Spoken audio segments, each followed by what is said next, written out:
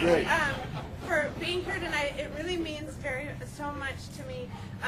We announced my campaign in 2005, actually in Memorial Park, so it's nice to be hosted here by Veronica Escobar in Memorial Park. And I really, one of the things that reminds me every day of kind of why I do this job is my neighborhood, which really is why I'm here. It's who raised me. It's my neighbors. It's my teachers. It's my family that really taught me the values of the work that I do. And one of the things I think that has been really important to me that I teach my kids, that I work with Mr. Almada and Lynn Fitzgerald about, and all of the neighbors in District 2, is that we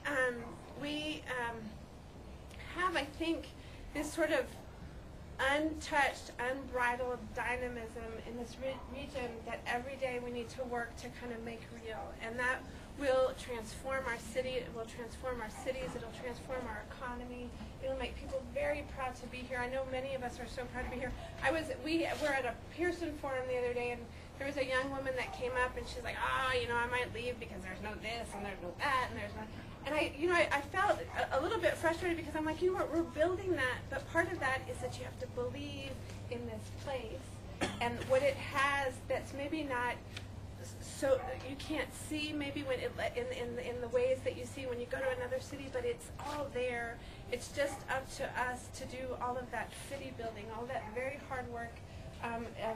Subdivision codes and talking to developers and working out the very smallest things in neighborhoods that make living in a neighborhood, satisfying and worthwhile.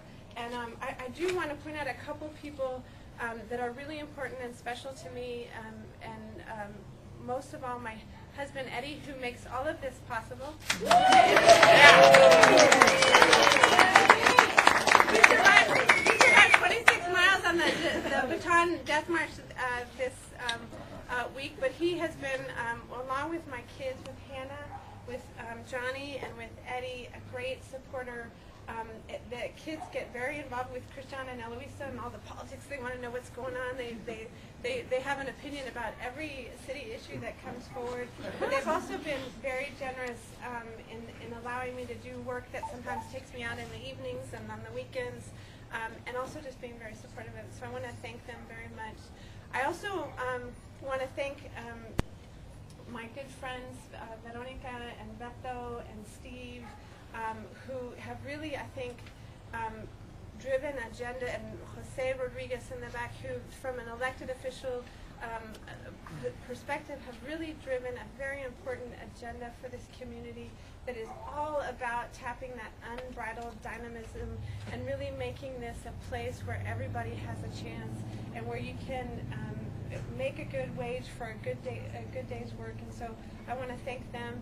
I also I want to thank Jim Kelly. No. I want to thank you especially. I mean, I know you're giving thanks to everybody, but really, I want to thank you for being on. You're more the cutting edge type person, right? All these other people are sort of supporting actors, but you're out there really on the very edge of the toughest fights, and you jump right into people's faces that most need to be jumped in front of. Honestly, and without that, we would be nowhere. So really, you're special. Thank you very much. I want to thank Esther Pettis, who's my campaign treasurer. Esther is one of those people that reminds me, and actually Mr. Almada always tells me, you know what, progress is not just for young people. It's for all of us. It's about all of us, and that's what we're here for. And Mr. Almada is the toughest constituent that you've ever met. If you can survive Mr. Almada, you are like the best city rep in the city of El Paso. Because he makes you work very, very, very hard to earn his trust and his confidence, and I'm so glad that you're here. So I'm going to end with that. I'm not the best speech maker. I'm much better kind of in the weeds, as Beto says, and much better at just trying to get the things that matter to happen in our neighborhood and our city. And I'm so glad for all of the work that all of us have done together to move this city forward. And there's so much big and little things, whether it's the ASARCO, what we heard about ASARCO, whether it's what we're hearing about our economy, that just makes you feel that we're on the edge of really amazing and great things. And I'm so glad to be a part of this moment. Thank you.